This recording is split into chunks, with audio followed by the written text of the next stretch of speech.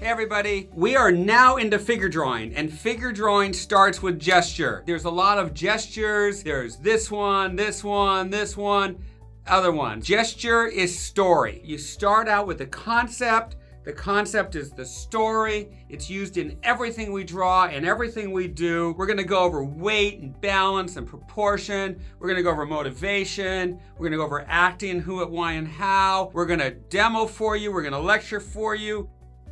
We're gonna reference it back to the Renaissance, to history. You're gonna have some time drawings, and then after you're done, I'm gonna draw them for you.